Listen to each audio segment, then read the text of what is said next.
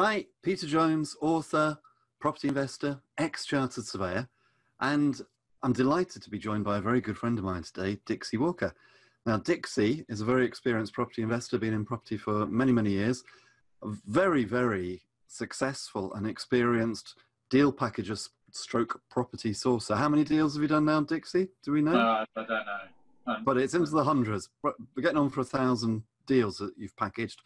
Yeah. A property developer, a bit of a whiz when it comes to marketing, an expert on marketing, and an all-round businessman, I think, is probably leaving out many, many of your many talents there. But just to give a flavour of who you are. Sorry? And I teach skiing. And you teach skiing, absolutely, yeah. Which is maybe a topic for another day, but there we go. So anyway, I thought it'd be great to talk to Dixie today because Dixie, like myself, you were property investing in 2008. Yeah. So do you want to just give us a little bit of a background of what you were doing then and how you got into property and where you'd actually got to by 2007, 2008? Well, I started in property full time, if you can call it that, in 2004.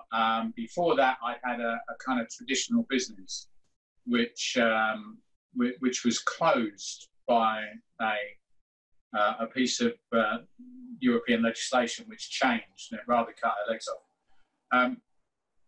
But from 1999 to 2003, we bought probably 4 or 5 BRR properties. And but I was so busy working in the business, I didn't really have time to do very much more. So we were closed down by trading standards because of a change in the European Medical Devices Directive law. Well, actually the translation, but we don't need to dwell. So, and I had about, I don't know, 20, around 30 staff at the time. So I had to make them all redundant. And of course, our income was stopped virtually overnight. So I thought, well, I know what I'll do. I'll go to the pub. And I stayed there for about 3 months. And then Rose came and got me and said, it's time to go back to work. Our income had stopped, but we still had some money. And one of the reasons being that we owned the building that our office was in. So I decided that it would be a good idea to get some more of these BRR properties because there's no money left in, and they're getting £300 a month-ish net. So I rang the guy who had found my 4 or 5, and I said to him, if I want some more of those houses, how many could I get?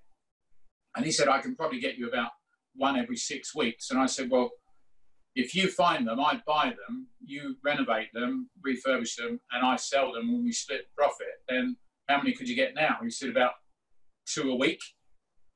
And in the first 18 months, we did something like 89, I think.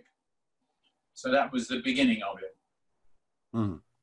And we'd started without any clients.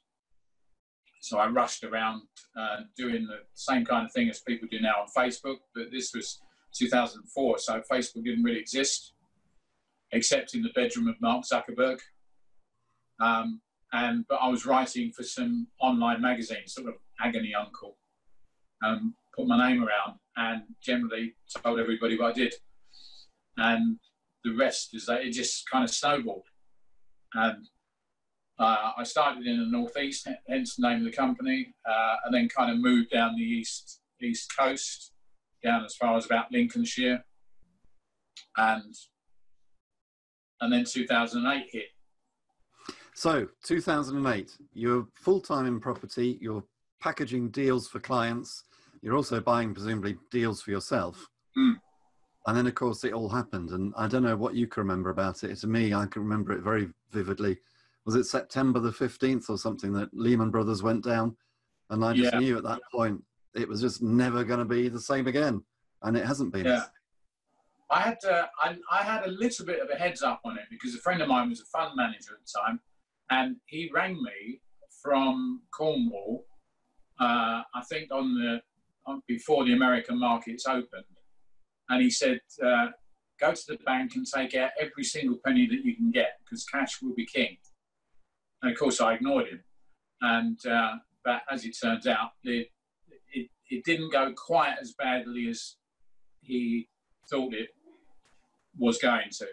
So the fact that we didn't take a load of cash out wasn't a massive, massive deal. But what happened was that mortgage application or mortgage offers were being withdrawn. That was one of the biggest thing. Not too dissimilar to what it is now anyway, but for different reasons. First time I'd ever come across a mortgage offer being withdrawn. I mean, it used to be that if you got a mortgage offer, it's like cash. It's like a banker's draft. You know, it's never withdrawn. Suddenly they were. For us, though, by that time... Just to interrupt you, Dick, I mean, one of the things which I heard at the time was they weren't just being withdrawn, but they were being withdrawn on the day of completion. So some poor souls had actually exchanged, waiting, thinking they're going to complete, and suddenly the bank said, well, we're not lending, but they've still got to complete. And there was all sorts of people being sued by developers and others for money they didn't have, being bankrupted. It was very, very messy. Yeah, it was. And people who were doing what we were doing, we were quite, I hesitate to use the word lucky, but we were quite lucky really, because we weren't in that difficult a position at the time. Most of we did sell quite a lot of new build properties at the time from 2004, 5, 6. This was before Help to Buy came out, and we were getting genuine discounts of 30% sometimes. But we dealt with small developers, so nothing bigger than about 20 properties, usually sort of 8 to 12-ish. And those guys were the first ones to fall over, because when you're developing, there comes a time when that's the very moment when you don't want anything to go wrong, because you're overexposed, you've used all of your cash because things have gone wrong, so you've had to throw some money at it, and then the bank withdraws a mortgage product or refinancing or whatever, and it cuts your legs off. Well, that happened to a number of developers that we knew. So for the major thing that happened to me when Lehman Brothers fell over was that all of my clients who had paid a reservation deposit via our lawyers to the developer immediately wanted their money back. Well, of course, the developers weren't giving the money back. So I think we had about £80,000, which our clients wanted back. So what we did was we used to take £2,000 deposit. That went to the lawyer. The lawyer held 1,000 and then sent 1,000 off to the seller's lawyer. So the seller's lawyer had half of the £80,000, and our lawyer had the other half. But virtually all of that 40,000 that was with the developers just disappeared. So now I've got clients saying, hang on a minute, you took my money. And so what we did was we negotiated with them, and some we paid back, and some we paid the cash back, and some we said, well, we'll replace it with you when everything settles down, and some people were happy with that, and so on. But that was, I know you spent quite a long time with your head under a duvet, but that was about the time I was thinking I might go and put my head under a duvet. Yeah, well, you were down the pub. I just happened to stay in bed. Oh, no, I was back from the pub by then. Okay. I was only down the pub for about 3 months. Yeah. So 2008 was a difficult time for a lot of people, you and me included. So today, it's different and it's the same. And I think there's lessons that we can all learn from 2008, which we can probably translate into 2020. Not maybe identical, but there's general principles maybe, or maybe even very specific things, I don't know. You've had time probably to reflect over the last week or two about what's happening out in the world at the moment. What did you learn in 2008 that you think could be helpful today? First thing is, don't panic.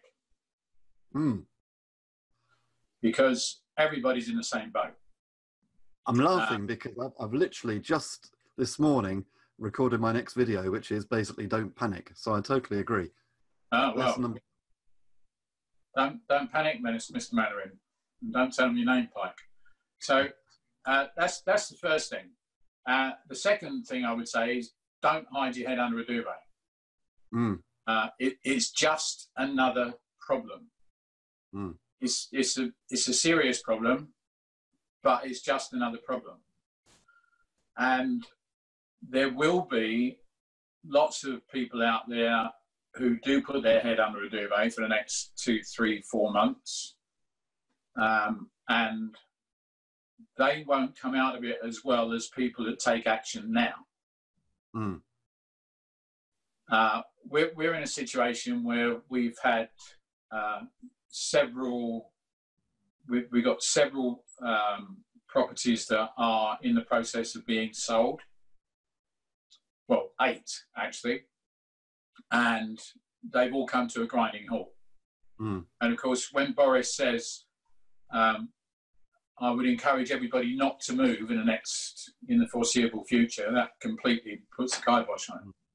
Mm. On the other hand, when your bank says to you now, this didn't happen in 2008, but when your bank says to you now, look, you can't have any more money, or you can't renew that development loan, or we can't give you the mortgage that we promised we were going to,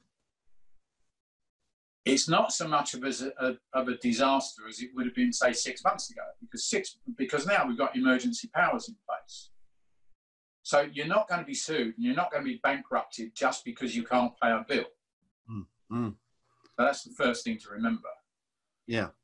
If you don't pay a bill, if you don't pay your mortgage, however many mortgages you've got, if you don't pay your mortgage, you'll get a black mark on. It's not a black mark. You'll get that registered on your credit file. That's not so good. But given that nobody's giving any credit at the moment, it doesn't really matter, does it? Mm. So it's in a way, it's not as bad as 2008 was, because we are all in the same boat. Mm. I'll tell you what happened to us in 2008, and specifically, apart from the things with my clients, as far as the bank is concerned, we had a hunting fund with RBS, and RBS were very, very naughty at the time, because they were calling loans in left, right and centre, and basically finished up with a load of properties that they'd stolen. And they sort of tried the same with us. So with our hunting fund, we were able to buy properties at 70% of value, plus we could borrow 70% of refurb costs, and then refinance in due course. Well, as it happens, we didn't refinance all of them, because our relationship manager said, no, don't worry too much about that. I think we had £3.25 million worth of facility, and it was about, I can't remember exactly, maybe half. So they demanded repayment of all the mortgages.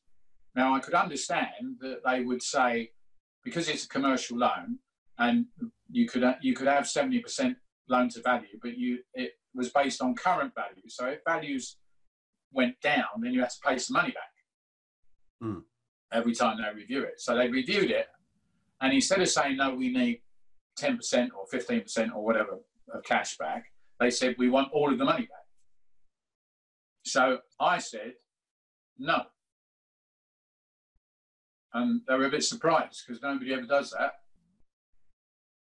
And I was moved from Glasgow to Manchester, and Manchester rang me and said, we want all your money back. And I said, no. So they moved me to Birmingham, and they said the same thing, and I said, no. And then they moved me to Colchester, which is not too far from where I live. And then they invited me in for a conversation. And the conversation went downhill, really, because I was actually then sitting face to face with a guy, and he said, well, if we say we need the money back, then you've got to pay the money back. I said, no, I haven't, because you know as well as I do that in 6 or 9 months' time, these valuations will be back again. So if you demand the money back now, you will make us bankrupt, and then you'll get no money at all. So why don't we do it the sensible way? Now, And that's a really useful lesson, I think, because there's going to be people today who are probably thinking, oh, my word, what happens if the worst happens and the world falls in and the banks start knocking on my door? The reality is, as you say, we're all in this together.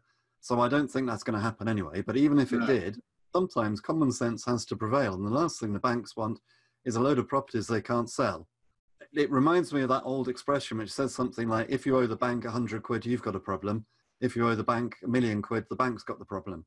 yeah. And I think sometimes we don't realize just how much strength, that sounds a bit manipulative, and I'm not suggesting that we do try and, take advantage of the banks, but sometimes, we can say no, and we should say no. And I think you're a great example of that.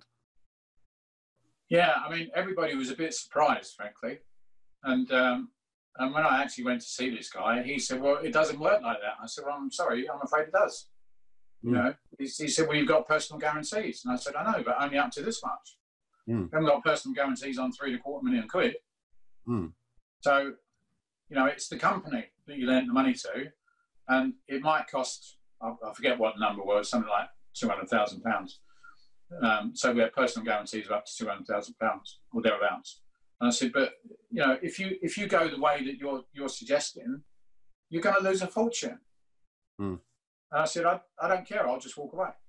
And he said, you can't do that. And I said, watch me. And I actually stood up and walked out of his office.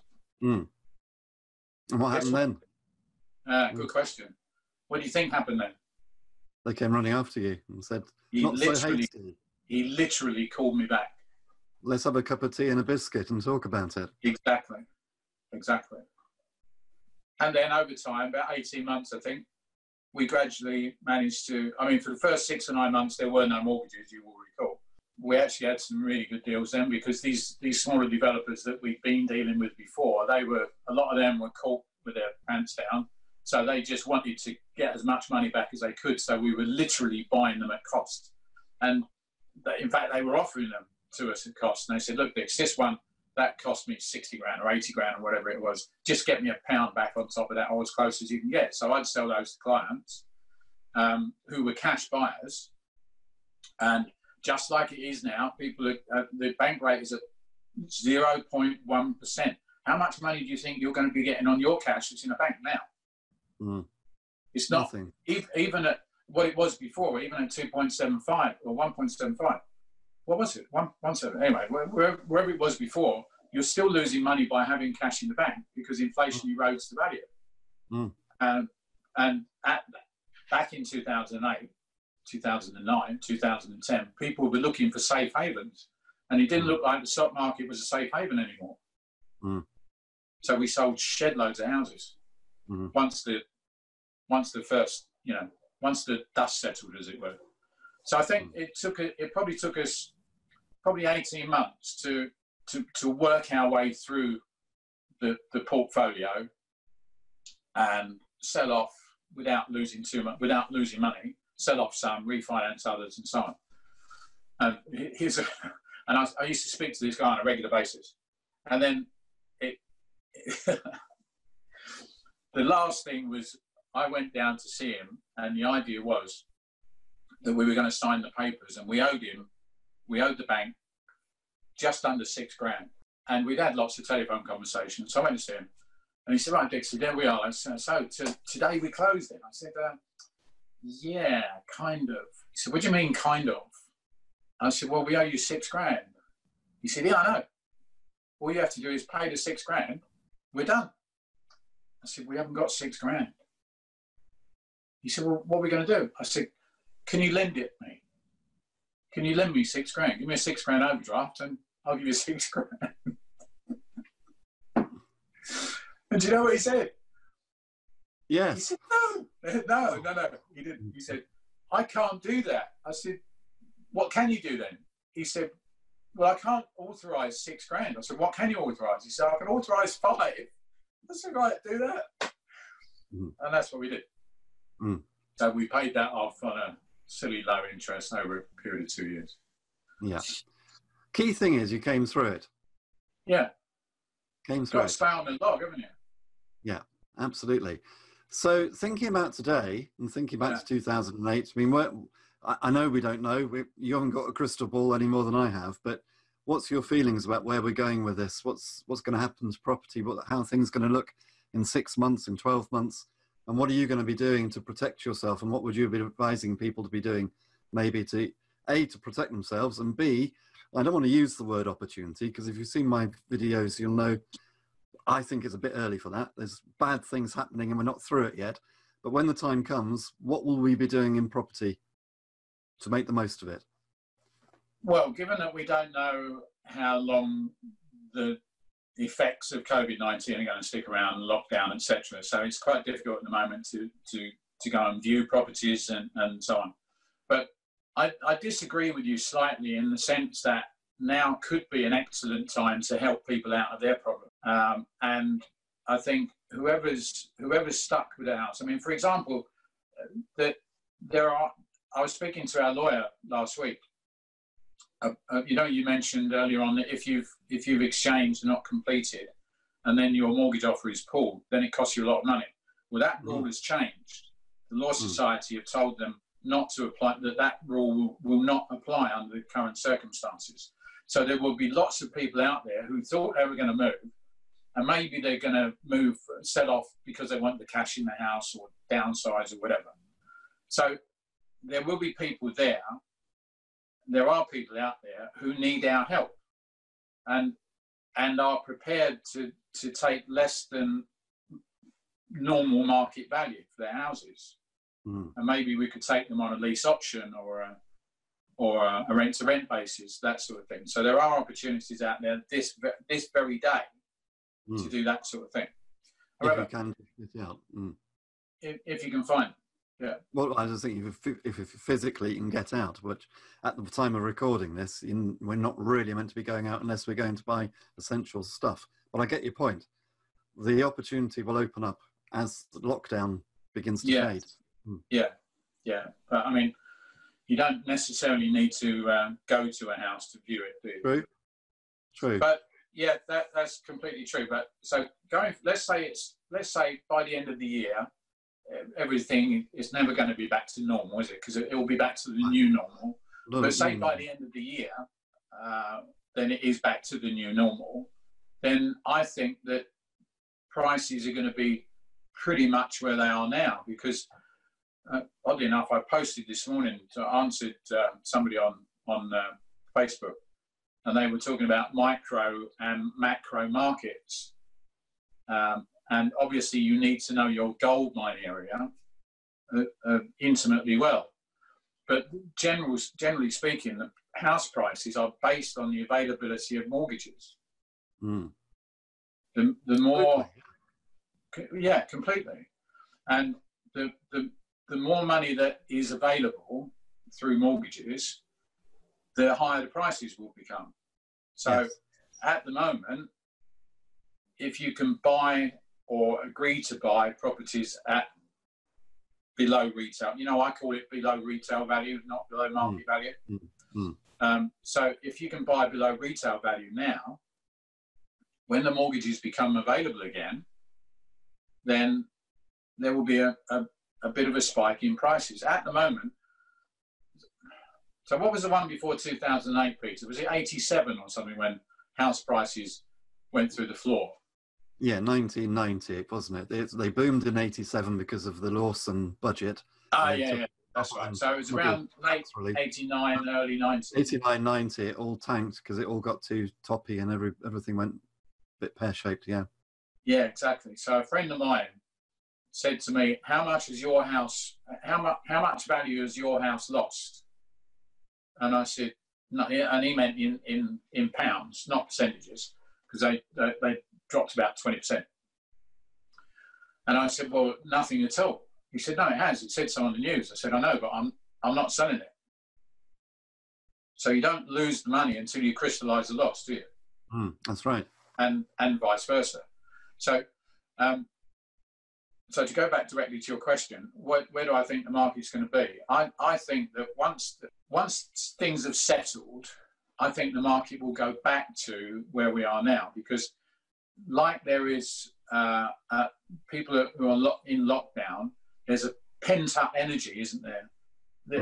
And it's only like 8-9 days or so, and people are dying to get back to work. Mm. Ridiculous. But, if this goes on for another couple of months, can you imagine? And people will be desperate to get back to work. Now, exactly the same thing is happening in the banking sector. People are not taking out mortgages this month, this week, this month, because the surveyors can't get out to do the valuations. So how long do you think the banks are going to stay like that? They will find a way, won't they? Because otherwise the banks will go skin. There will be interestingly, I'm trying to do a couple of refinances at the moment, believe it or not, and I'd kind of assumed it was never going to happen, but my mortgage broker and the solicitors are ploughing on trying to do them anyway. But do you know what the hold-up is at the moment? The banks can't process their paperwork because everybody has been allocated to dealing with 3-month mortgage holidays, which means that the normal applications aren't happening. There's been so many people applying for mortgage holidays that the banks can't cope. And that's ground the system to a halt. Who would have thought? But you're right. At some point, they're going to come out through this and they're going to think, crikey, we better do some business. Because, I mean, banks have share prices, and their share prices are based on their profits and their turnover. And they're going to have no turnover, apart from the interest-free loans that are backed by the government. Yeah. That's not going to add to their value, is it? Not that they're ever really making any money, but that's another thing. Yeah, so I think this is easy to say, but I think that don't go and hide. Don't be too despondent.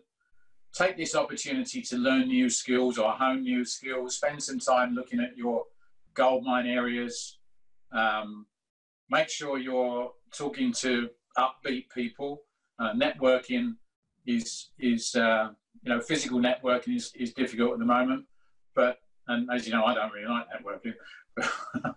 But I've in the last week, I've been on 3 or 4 networking calls, which have been very good and very upbeat and very useful. And I do Zoom calls like this with my mentees, and they're all of my mentees. I can't speak for everybody on these calls, but there was one on the weekend. I think there were 25 people on the call. And by the end of it, everybody was upbeat because we were having this kind of conversation. And then there was Q&A at the end.